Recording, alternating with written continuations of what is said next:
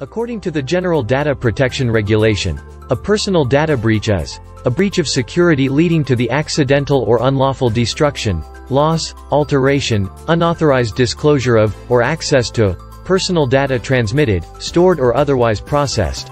One of the common examples of a data breach is a cyber attack that permeates your security controls or takes advantage of no security controls.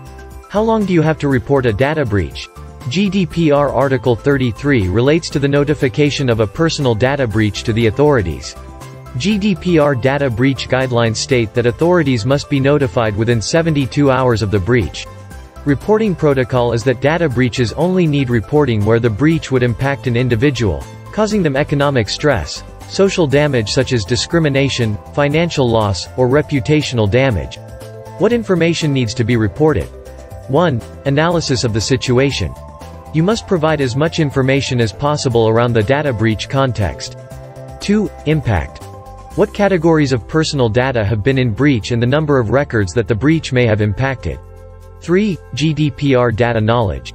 If the data breach has been caused by human error, the ICO will need to know if the individual or individuals concerned have received adequate data protection training or staff development within a period of the last 2 years. 4. Data breach impact. You will need to outline what the breach could mean for the affected individuals. 5. Data breach prevention. Outline any steps you have taken to protect data and your plan to deal with the recent breach and minimize any damage to the individuals concerned. 6. Data protection officer. The ICO will need to know who your data protection officer, or the reporter, is. What are the consequences of failing to report a data breach? Failure to notify ICO about a breach of data protection may attract a fine of up to €10 million or 2% of global turnover.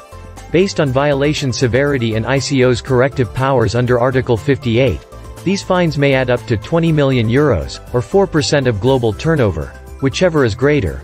As a cybersecurity services provider, we have extensive IT security compliance assessments related to GDPR, DPA 2018 ISO 27001, PCI DSS and other regulatory requirements. Get in touch to discuss your primary security concerns. https